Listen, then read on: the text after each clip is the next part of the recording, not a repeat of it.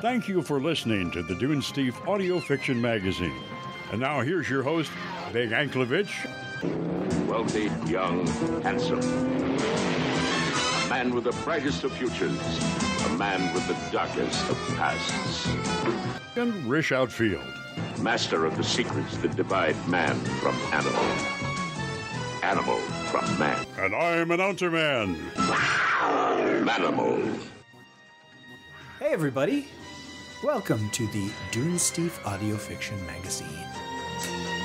I'm Big Anklevich. And I'm Rish Outfield. And we are your hosts every week for shenanigans. And fun. I'm sorry. Yeah, there was so much wrong with that sentence. Every week, shenanigans. So this is the third of 3 live readings that we did at the new Media Expo in January in Las Vegas, Nevada. And you hate it when people say Nevada instead of Nevada. I do. Our story today is Chuckles Mulrooney, Attorney for the Damned. And this story is by Scott Sigler. Manimal. This was done on the last day. I believe Bryan Lincoln produced or organized this particular reading. He orchestrated it. Yeah, he live produced this thing. It's funny because the last 2 that we've had, I went through afterwards and added, I guess we haven't mentioned this at all in the other episodes, but I went through afterwards and added music and some sound effects and stuff like that in. We didn't have those live because that's hard. It's hard to do.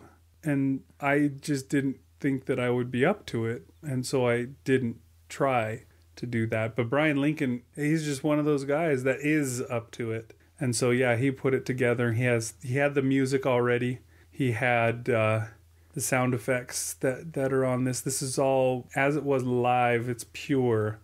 Oh, we're not going to edit this one in any way. He edited it already. He went through and did his version of it and sent it to me. Oh, so any stammers and stutters are all gone? Yeah, he's gone through and that's awesome. Done it up.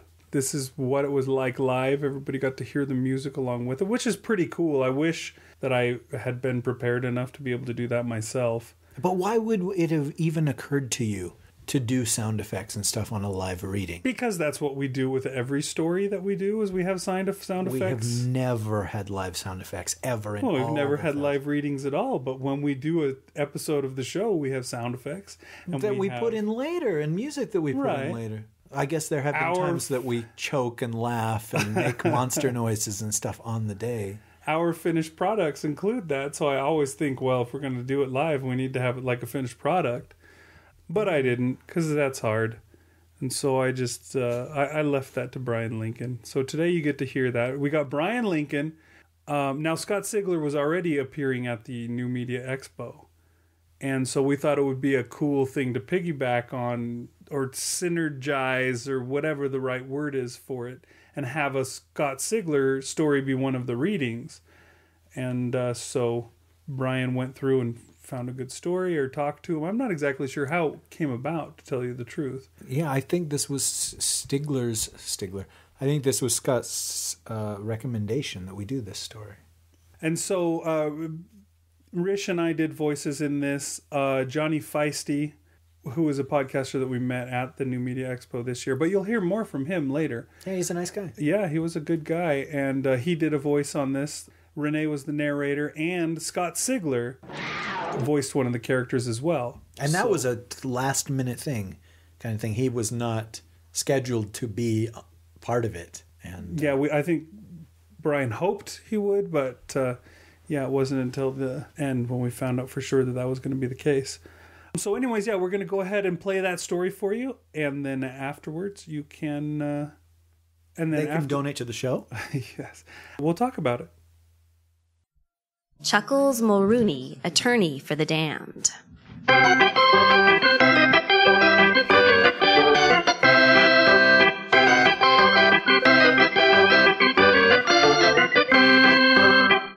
Victor Sellers swayed slightly from side to side, a testament to his lack of sobriety, considering that he was sitting at the kitchen table, leaning heavily on both elbows. In front of him stood a half-empty bottle of 5-star vodka, its clear warmth and the promise of forgetfulness beckoning to him, like a mermaid calling to a wayward galleon. His right hand clutched his cell phone. The call delivering the good news he'd passionately visualized for over a decade could only be moments away. His other hand gripped the handle of a beat-up .44 Magnum, a present from his father. An inheritance, actually, seeing his father's last act was using the .44 to splatter his brains all over the rumpus room. Victor had kept the gun as a morbid memento. He was the next big horror writer, after all, and such a grisly talisman seemed to fit his prefabricated image of a twisted literary superstar. He'd never planned to use the gun for anything other than interviews with Entertainment Weekly, a publicity stunt to show just how messed up he was. People got off on that shit if you were a horror writer. They wanted to know you were damaged in some way, as if your deviance and lack of normalcy justified creation of dreadful yarns. How ironic that he now planned on using the .44 in the same fashion as his dear old dad. Like father, like son. The hollow point rounds would do more than just take a chip off of the old block. Victor's head hung down until his precisely shaggy hair brushed the tabletop. He'd just written his masterpiece, clearly the best work he'd ever done. After 10 years of mediocre manuscripts, 10 years of striving to be the new master of horror, Generation X's answer to Stephen King, 10 years of wading through the ego-laden short story market, 10 years of kissing ass in the holier-than-thou old boys network of the writing awards circuit, 10 years of chasing the latest Me Too fad, vampires, then time travel, then vampires again, then zombies, then ripping off public domain classics by putting in monsters, then dystopian YA, then steampunk, and soon, probably, more fucking vampires.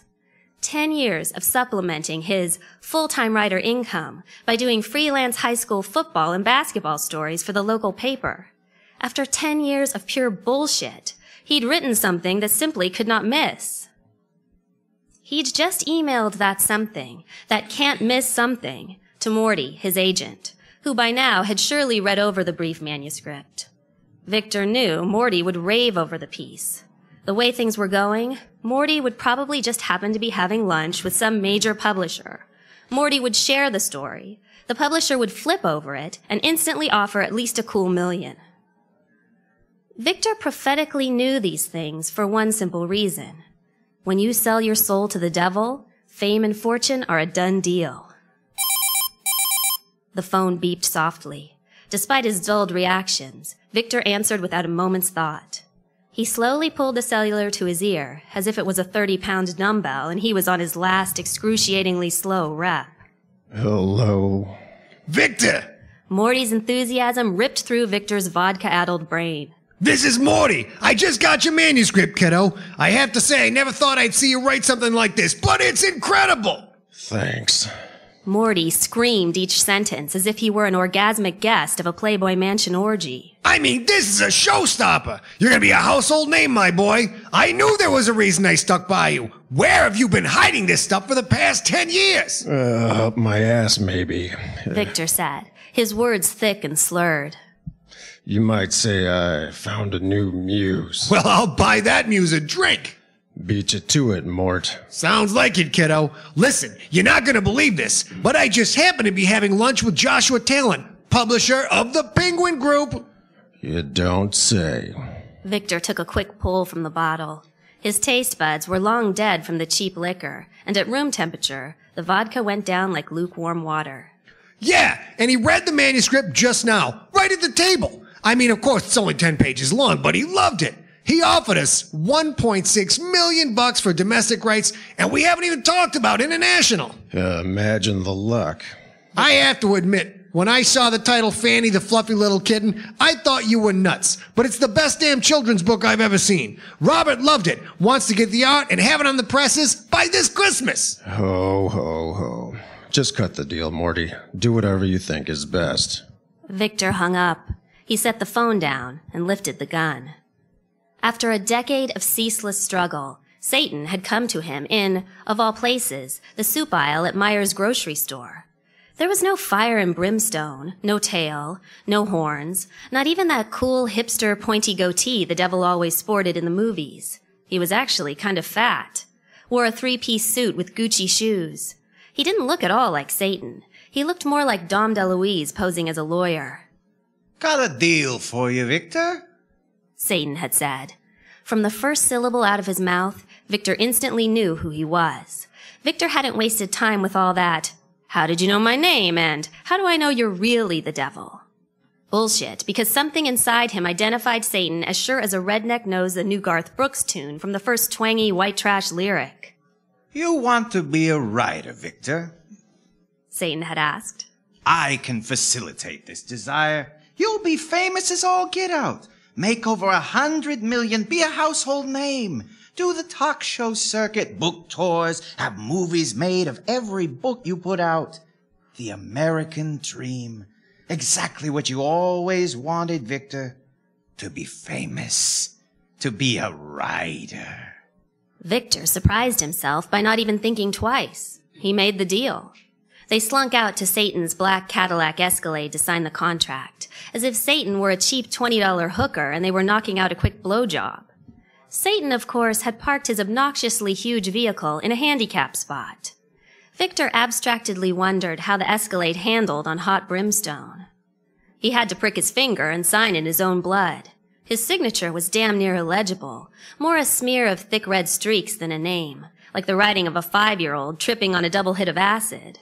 But somehow Victor knew penmanship didn't really matter. Satan handed him a copy of the 150-page contract, grumbled something about beating rush hour traffic, hopped in the Escalade, and drove away, ignoring a no left turn sign as he did. Alone in the parking lot, Victor looked at the contract. No human skin, no parchment, just standard office paper. It was even notarized. Had he just made a deal for his immortal soul? 15 minutes earlier, he hadn't even believed in soul. There was one way to find out if it was real, or just some kind of elaborate prank played on a nobody wannabe writer. Victor rushed home and attacked his computer. Would he write the next horror masterpiece? The new Frankenstein? Dracula? Dr. Jekyll and Mr. Hyde? And no, he wouldn't participate in starting yet another round of vampire copycat bullshit. He wanted something original. How long would it take him? A month? 2 months? It took him all of 25 minutes. Once he started typing, he couldn't stop. For only the second time in his life, Victor felt true terror. The first time he'd felt that coppery emotion, he was an 11-year-old on a new Huffy Trailmaster dirt bike, bought at Kmart and freshly assembled. Riding along happily on the shiny new bike, he nearly went under the axle of a Fritos semi captained by a man who collected both empty Jack Daniels bottles and DUI citations. That fear was nothing compared to what he felt as his fingers did their own thing. As Victor wrote, that creeping feeling of dread grew stronger. Try as he might, the only thing he could think of was the quirky story of a little lost kitten named Fanny. He wrote Fanny's first misadventure, how she got lost in a mall and couldn't find Clara, her 7-year-old human owner. Sweating, shaking, and horrified, Victor finished the story, knowing that he'd been duped. He started a new document, trying to think of death and terror and malice. He'd just met Old Scratch himself. How much more inspiration did a budding horror writer need? Despite the visions of death, dismemberment, and despair that raged through his head, all he could find was an uncontrollable urge to write about a wacky camping trip in which Fanny made friends with Gwyneth, the greedy grasshopper, and Sally, the soft-spoken squirrel. Tears streaming down his face, Victor emailed the first story to his editor, pulled the bottle of 5-Star from the top shelf, fished the gun out of his closet, and sat at the kitchen table to wait. He'd known somehow that Fanny, the fluffy little kitten, was a guaranteed smash hit. According to Morty, that guess had been dead on. Now Victor was on the precipice of fame and fortune from his writing, and yet he wanted none of it. He'd sold his soul, which was a truly admirable act for the next king of horror, yet wound up writing cheesy children's books. Victor lifted the gun to his temple. No point in waiting. He was heading to hell. What good were another 30 or 40 years compared to eternity? 3 decades, 3 seconds. It was all the same in the grander scope of things. But if he died now, he didn't have to live through hordes of laughing children screaming for his autograph, or the plush Fanny dolls filling the stores at Christmas. He didn't really want to live another 40 years reviled as the person who invented the next annoying and probably pedophilic purple dinosaur. With his thumb, Victor pulled back the hammer and felt the catch vibrate lightly through his skull. He lifted the bottle for the last time, a one for the road drink, so to speak, took a big swallow and set it down. His finger slowly squeezed the trigger. His doorbell rang. He blinked, finger still on the trigger. The doorbell rang again. Victor set the gun down, grabbed the vodka bottle, and stumbled toward the door to his apartment. Maybe it was a pair of Jehovah's Witnesses. Wouldn't they get a kick out of this situation? He'd head to hell clutching a copy of The Watchtower. Victor opened the door and looked at a clown. A clown holding a briefcase. The clown wore a baggy pink suit with lime green ruffles at the sleeves and collar. His giant red patent leather shoes stuck out at least a foot in front of him. A nose, which was almost as red as the shoes, stood in sharp contrast to his white grease paint face. A severe black grease paint frown covered his mouth and most of his cheeks and chin. A ratty red and black Dr. Seuss hat stood up on his head. The hat added to his 6-foot frame, making him seem almost 7 feet tall. To complete the ensemble, a plastic blue flower protruded from his lapel. Victor could make out a tiny squirt gun-like opening in the blossom's center. Victor was speechless. That didn't seem to faze the clown. Victor Sellers? Victor nodded. I'm glad I caught you before you did anything stupid. The clown produced a business card. Allow me to introduce myself. I'm Chuckles Mulrooney, attorney for the damned. May I come in?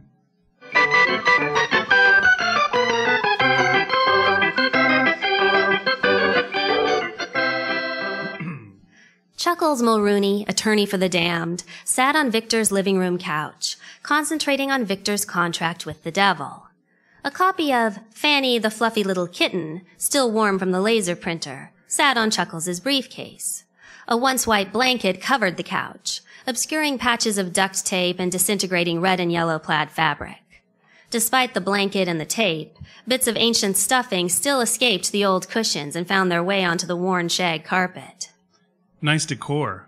Kind of post-apocalyptic Brady Bunch. Victor sat in a splintery rocking chair, one of the few other pieces of furniture he owned, including a kitchen table and chair, a dresser, and a mattress that lay on the bedroom floor. He clutched the 5-star bottle, now 3/4 empty, and stared at the clown on his couch. Chuckles shook his head. You could have done better for yourself. $1.6 million for your eternal soul? Not much of a deal, Victor. You don't say. Yep. You could have netted at least $2 million and written a real book. Not that I didn't like Fanny the Fluffy Little Kitten, of course. If I had kids, I'm sure they'd love it. But a mere 1.6 mil? You didn't even try to sweeten the deal? I wasn't aware one could haggle with the devil. That's the problem with kids today. Y'all don't think twice about paying retail. Victor drank another long, burning swig. Listen, here's my offer. You got tricked, and there's nothing you can do about it. But you should realize how much money you can make in the course of your life. What I'm offering you is this. I get half of everything you make. In return, I'll get you back your immortal soul. Victor stared and said nothing. There was a clown on his couch, reviewing the pros and cons of a bona fide contract with Satan. The sureness of it all stunned him into silence. Victor finally spoke. Who exactly the fuck are you? I'm supposed to believe you're some kind of clown lawyer? How did you find out about my deal? I'm not a clown lawyer. I'm an attorney for the damned. It's my business to find people like you. I find loopholes in contracts with the devil and get my clients' souls back. For this service, I get half of everything they make from said contract. And you dress like Ronald McDonald? Why? Victor followed up the question with another long pull from the bottle. He was so bombed he couldn't even smell the pungent alcohol. Chuckles sighed. He sniffed his blue plastic flower. I do this because I was once just like you, Victor. I used to be a struggling lawyer. I worked hard, very hard. But I just didn't have the goods. I wanted to be the greatest lawyer of all time. Better than Cochran, better than Darrow, better than all of them. The devil came to me while I was buying condoms at 7-Eleven, and we hashed out a deal. He gets my soul, and I get to be the greatest lawyer that ever lived. So what happened? He came through on his end. I mean, I'm the greatest. A legal Muhammad Ali. I can give a deposition that will make your head spin. Most cases would be over by the time I finished my opening statement. I've become a master of the spoken word, a manipulator of emotions, an artist of legalese. And I have a photographic memory of every case and precedent in the history of mankind. Not just America, mind you, but every case that's ever come to trial anywhere under any system. You should hear some stories about Cro-Magnon law. Fascinating stuff. And that Cherokee legal system where they slice open your scrotum, inserting a burning coal, then sew it back up again. Now that's capital punishment. And Victor was worried about hell? Hopefully hell didn't mean burning coals stitched into one's nutsack. At any rate, I'm the best lawyer of all time. The devil came through on his deal. He added one little clause, though. Every day, I wake up with the uncontrollable urge to dress like a circus clown. I can't help it. If dressing like a clown is wrong, you don't want to be right. Don't be a smartass, Victor. The first thing I do in the morning is shower. The second thing I do is put on the grease paint. You should see my wardrobe. It looks like a trailer from Barnum and Bailey. As you can imagine, it's difficult to practice law when you show up with size 27 feet, honk on your nose every 5 minutes, and squirt the judge with your lapel flower. Victor nodded. I can see where that would get in the way, He said, then polished off the bottle. Satan scammed my ass. He is, if you'll pardon the expression, one crafty old devil. They don't call him the trickster for nothing. I have all this legal prowess, and I can't use it in a real court of law. You know what? He fucked with the wrong guy. About a week after realizing the best suit I'd ever wear would have the bozo label on it, I decided to kill myself. Why bother living for another 30 or 40 years? It's only a tick of the clock anyway, you know? Yeah. Victor said, glancing at the still-cocked Magnum on his cheap kitchen table. I know what you mean. Then it hit me. That's exactly what he wants. That's why he tricks us, so we can get our souls faster. I found out later he's got a monthly quota to fill. Who would have thought that? Quota? Yeah, like a state cop with speeding tickets.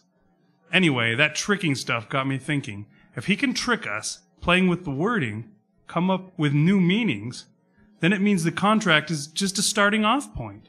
It's open to interpretation. If you follow the logic, then I decided to get even with the fork-tailed bastard. Get even with the devil. Chuckles nodded, his big hat flopping in time. I decided to represent people who have made deals with the devil and get them out of their contracts. I do this for 3 reasons. First, I'm getting amazingly rich off it. Second, because I'll keep doing it until he tears up my contract and gives me my soul back. Third, I do it just to piss him off. You want to piss off Satan? Piss him off and teach him a geography lesson. The black grease paint bizarrely magnified the clown's smile. This is America. You don't fuck with a lawyer.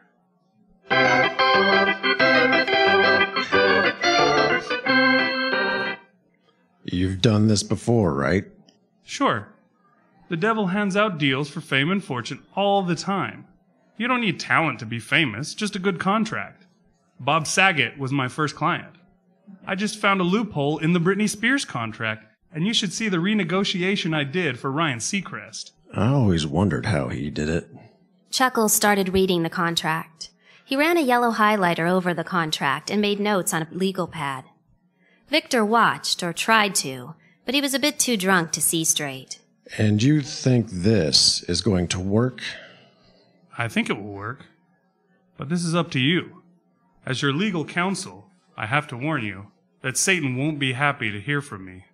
If we don't succeed, you'll be in for a pretty rough eternity. There's varying degrees of hell?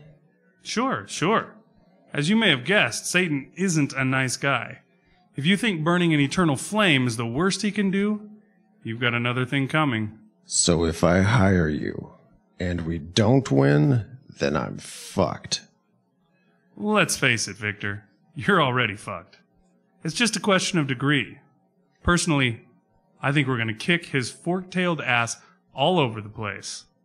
In a metaphorically legal sense, of course. But it's up to you. As your legal counsel, I'm obligated to give you all the facts. Victor leaned back in his rocking chair and mulled the possibilities. An eternity spent writhing in burning agony, skin perpetually blackening under the caustic kiss of sulphurous flames, internal organs cooking forever and ever, and that was the best he could look forward to. Fuck him. I was misled in this contract, and I want out. That's the spirit, kid. Chuckles pulled a piece of paper from his briefcase and started filling in the blanks. Victor leaned forward to look at it. What's that? A writ of formal protest. The party in the first part, Satan, has entered into a binding agreement with the party of the second part, you, and the party of the second part finds the contract inconclusive with his original intention of verbal agreement. Then the party of the first part, when formally served with this writ of notice, becomes... Whatever, Victor said, cutting off Chuckles' windy explanation. What's it mean in layman's terms? It means as soon as you sign this, Satan, or an official representative, has to come here and do battle. Battle? A legal debate, if you prefer. It all comes down to a battle for your soul. Chuckles offered Victor the paper and pen. Just sign here. After I sign, how long till we get our day in court? It happens immediately. No judge. Just me and the legal representative of Satan. You remember how you knew the fat guy in the three-piece suit was Satan? The real McCoy and not just some crackpot? Works the same way in debate. We just know who wins each point. We know when it's over, and we know who won. Victor started to sign, then paused. Varying degrees of hell. That left a lot to the imagination of a horror writer. Just sign it, Victor. You got something better to do first? Like maybe wait for Fanny the fluffy little kitten's Saturday morning cartoon to be all the rage? Victor signed the paper.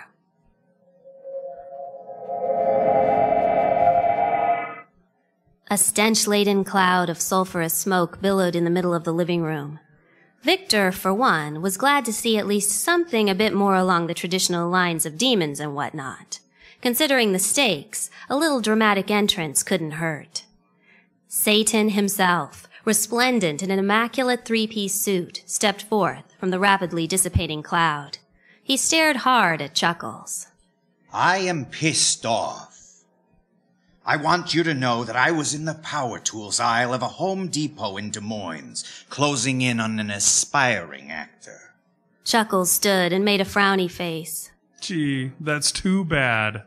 Satan glowered at the lawyer clown. So, you and I finally meet on the field of battle. Chuckles smiled his grease paint smile. It's a long cry from the condom aisle at 7-Eleven, eh, pal? Victor stood up. Wait, finally? Chuckles, what does he mean, finally? I thought you've done this before. Sure, but not with the big dog himself. I usually deal with one of his minions. Think of them as combination demons/legal aids. Satan smiled. Did he tell you that he's lost 2 in a row? Did he tell you about those poor, tortured souls? Victor looked at Satan, then back to his clown lawyer. Is that true? You've lost your last 2 cases? Chuckles sniffed his blue plastic flower. Don't sweat it, kid. I've still got a winning record. Satan laughed. I'd hardly parade 5 wins and 4 losses as a winning record, Chuckles. He didn't tell you much, did he, Victor? You really should ask more questions. I bet you always buy retail.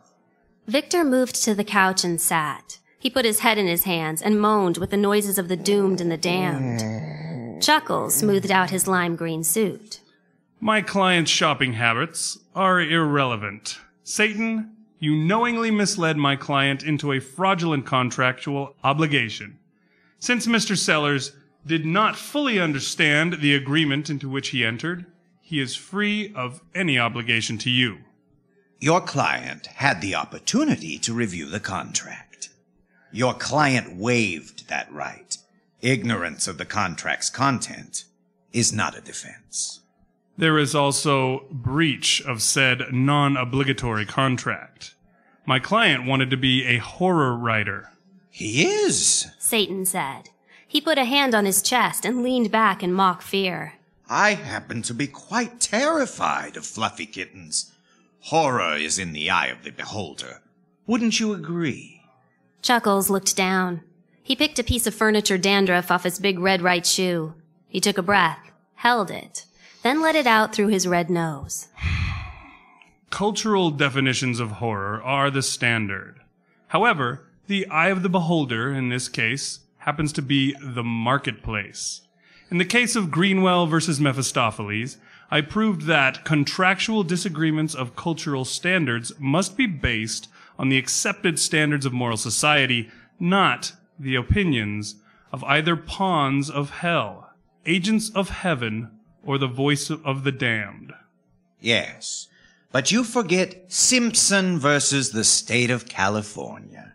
In that case, it was established that societal standards of behavior are irrelevant in the face of physical evidence. And I believe you'd accept the contract your client signed as physical evidence. Victor's stare bounced from Satan to Chuckles, from Chuckles to Satan. He didn't follow the argument, but suspected Chuckles was down 30 love. Satan's grin never wavered. He knew he was going to win. True. But in the case of Grog versus He Who Walks Like Death Amongst Men, 16,301 BC, you yourself ruled that the verbal agreement is more important than the written contract. Satan's arrogant smile faded. You're citing Grog as a precedent. They didn't even have writing then. They signed deals by leaving teeth marks on sticks, for crying out loud. Chuckles shrugged as if he were a helpless victim to the pure force of fact. What you say is true, but a precedent is still a precedent. Satan stared, then shook his head. Grog. You're using Grog. But you haven't used that precedent in all 9 of your cases against hell.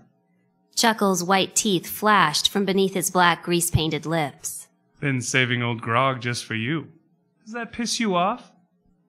Back to the subject at hand. Since we've established that the verbal is the primary form of agreement, and nowhere in your contract does it specifically state that all verbal agreements are secondary to the written form, then we must gather that your verbal agreement with my client takes precedence over the written contract, correct? Satan pointed a finger at Chuckles. That's a fucking loophole and you know it. There are no loopholes. There are only interpretations. You said you would make my client a horror writer, and there are no societal standards anywhere on earth that would construe Fanny the fluffy little kitten as horror. Ergo, you, Satan, my friend, are in breach of contract. Satan stood quiet for a moment. Victor had a feeling that something big had just taken place, a major swing in momentum. Judging from the conceited smile on Chuckles' face and the look of fused hatred on Satan's, Victor dared hope that he'd won. Soon, very soon, I'll have you where I want you. I'm going to take a century's vacation when you die. Do you hear me, Mulrooney? A century. I'll invent tortures that will make you beg ceaselessly. Chuckles grabbed his crotch and shook it. Hey, Satan, how's that quota thing coming anyway? Satan growled. Chuckles started putting his notes in his briefcase. You know, I've got 2 more cases coming up. All you have to do is rip up my contract, and I'll let them slide. You'll run out of loopholes sooner or later. I'll keep making the contracts tighter and tighter, you fucking clown lawyer. I'm not a clown lawyer. I'm an attorney for the damned. Don't forget, Beelzebubba, you made me the best. I'll keep finding ways to beat you. We'll see. We'll see. With that, the billowing cloud returned and Satan stepped inside, disappearing from Victor's living room. Victor watched the last of the cloud wisp away into nothing. What just happened? You're off the hook, kid. Your soul is your own again. What about Fanny the fluffy little kitten? Chuckles closed his briefcase. The invalidation of the contract frees up any and all intellectual property generated from said contract. All rights revert to the creator, free and clear of contractual obligation. What? You can publish the Fluffy Kitten book, and your soul still belongs to you. Don't forget, I get half. Remember, I found a loophole for you. I can just as easily find a loophole against you, should you try and renege. Victor was free? Just like that? But what if I don't want to write that book? I just want to write horror stories. If I'm truly out, can't I just not publish the stupid kids book? Chuckles smiled do you really want to fuck with me smile? Victor felt as if an icicle tickled down the back of his neck. He didn't like the look on that painted face, not one bit, and suddenly found himself wondering if he was any better off indebted to Chuckles Mulrooney than he was to Satan. His cellular chimed lightly. Victor answered, never taking his eyes off of the smiling attorney for the damned. Hello? Victor, this is Morty. Listen, this shit is blowing up, my friend. Robert's college roommate happens to be Charlize Theron's agent. We sent the story to the agent, and guess what? Charlize Theron wants to make a movie of my book? Hell yes! She wants to play Fanny, and get this. She said she wants a private meeting with you so she can convince you how badly she wants it. I heard mention of a kitty costume. Charlize Theron in a kitty costume. Meeting with me in private. Boom goes the dynamite, Victor. Forgive me if I put that image in my spank bank. My God, am I envious of you. But hold your horses, it gets better. Penguin is insisting that Fanny be a series. I got Robert right here, and he's offering $2.3 million for the next book and wants to option 2 more at $3 million apiece. How soon can we get another book? The numbers danced in his head. Over $8 million for just over an hour's effort. A far cry from a few $1,000s for 10 years of work. And yet, he hadn't signed any contract to publish Fanny the Fluffy Little Kitten. But if he didn't, he knew Chuckles would find some interesting clause and hand his soul over to the devil once again. And, more importantly, he wouldn't get to see Charlize Theron's kitty costume. Cellular still pressed to his ear, Victor walked over to the kitchen table and picked up the .44. Victor, don't drag out the suspense. When can we get the next story? Victor stared at the gun, stared at the still-cocked hammer. There was only one way to keep his soul and his integrity, and he had to do it now. His eyes traced the length of the rust-speckled barrel. Victor, hello? Are you there, kiddo? For the moment. Well, when can we expect the next story? Victor made as if to point the .44 at his head, then sighed and let the weapon hang heavily near his hip. I just happen to have a second book already finished. Fanny's taking a little camping trip. Sounds good, kiddo. I'll be waiting for it. You're rich, kiddo. Rich to the tune of $8 million. Morty disconnected. Victor pocketed the phone. Chuckles set the briefcase on the table, then rubbed his hands together. Well, that call sounded positive. So, just how much are you making for me? In that moment, Victor knew he'd spend the rest of his life writing cheesy children's books. The money made it too hard to just pull the trigger. His spirit hung low. He'd escaped the deal with the devil, but his soul remained sold. Somewhere in his imagination, Victor heard the squeal of tires on hot brimstone and the jovial laughter of a fat man dressed in a 3-piece suit. But there was one way out. For the first time in his life, a truly inspirational idea jumped into Victor's head. He'd just beat a deal with the devil. He'd be damned if he'd let anybody share his sellout money. Victor looked at his lawyer. How much? We'll make $8 million. Or should I say, I'll make $8 million. Victor raised the 44. Chuckles' face probably went white, but who could tell under all that grease paint?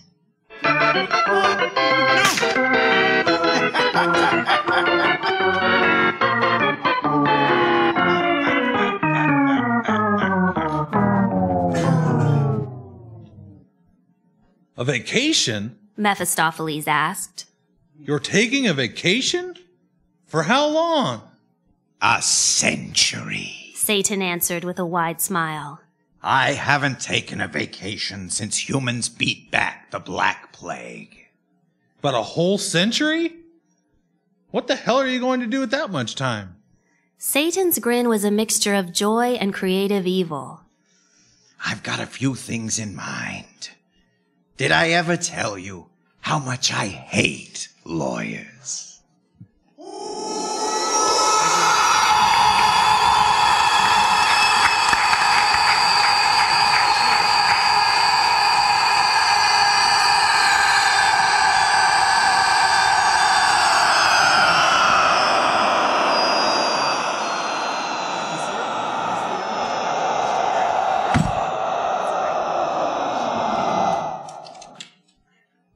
Thank you all for coming.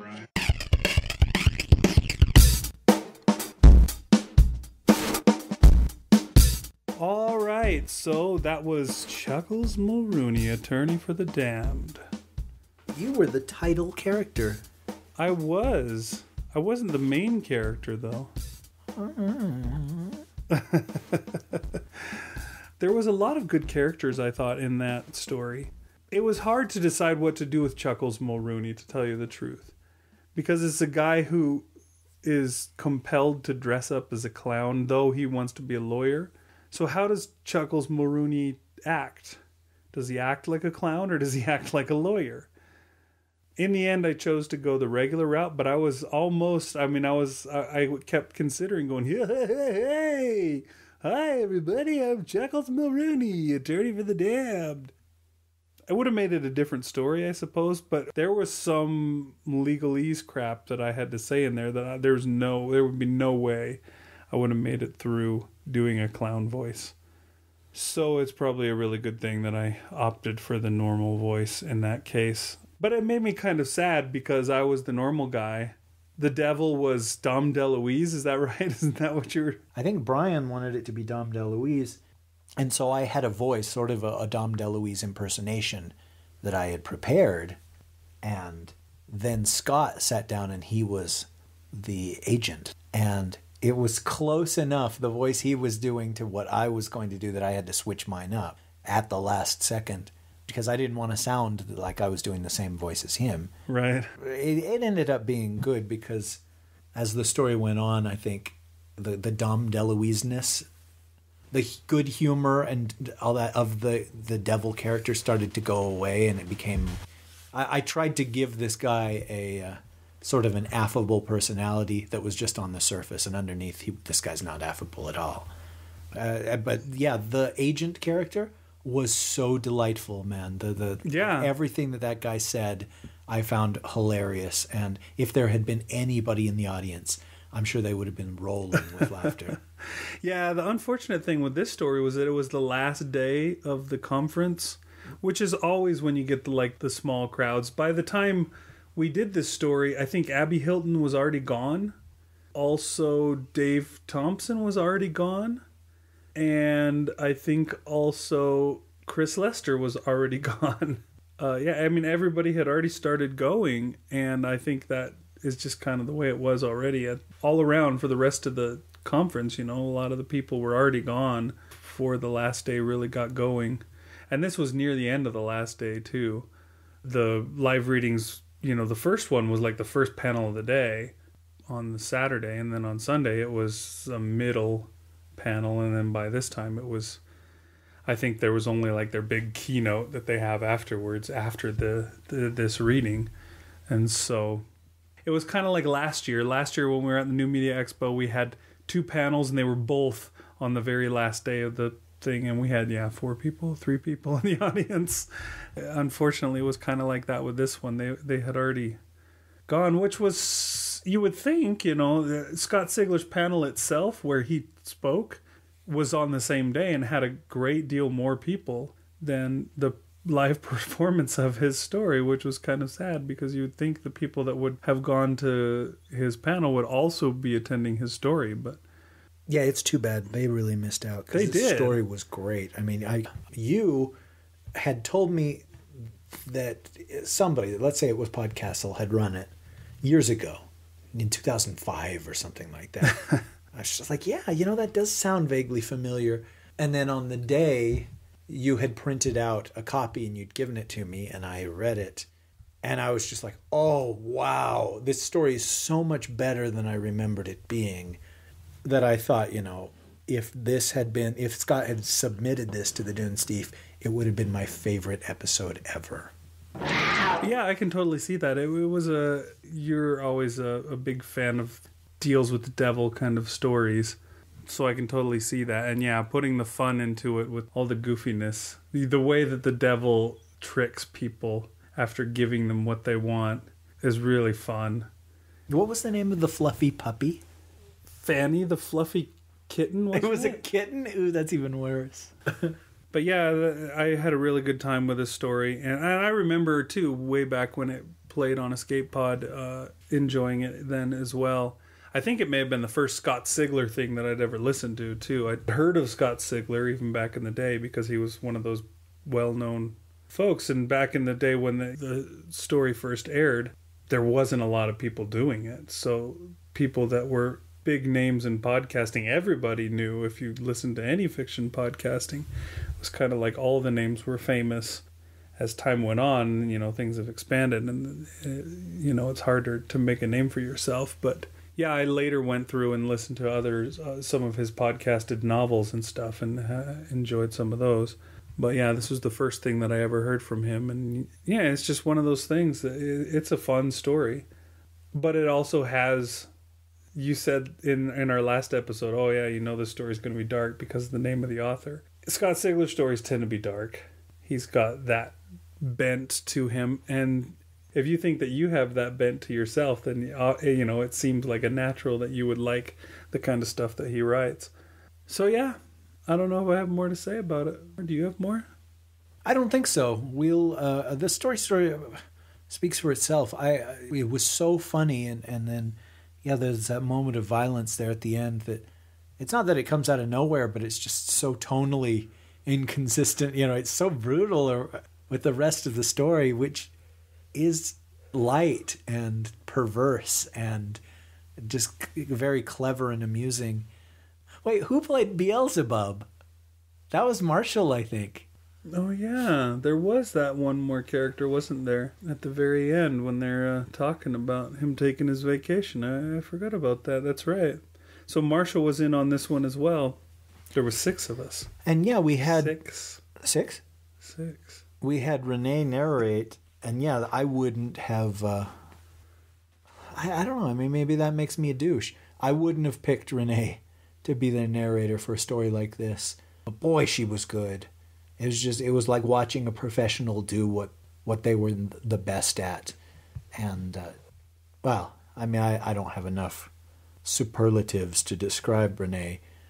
To see her do an entire story where she was the narrator was inspiring to me. And it reminds me of why we do this. Just the telling of a good story is magical.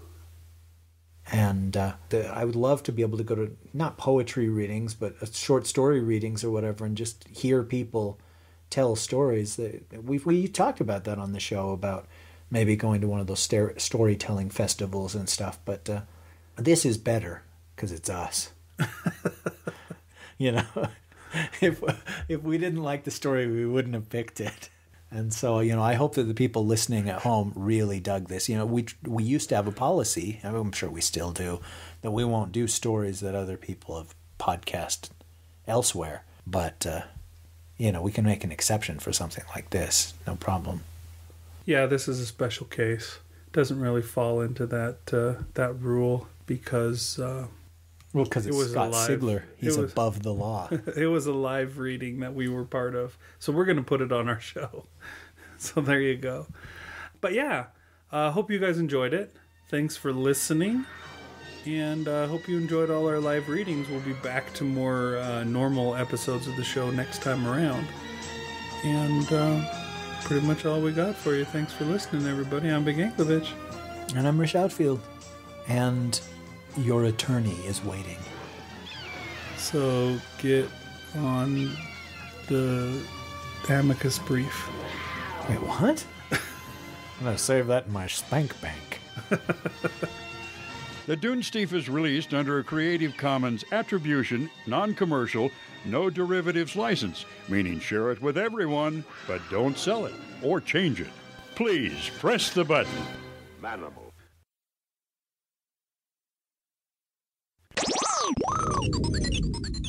Nice one, 080T. Oh, saved that up just for you. Gross. Welcome to the show.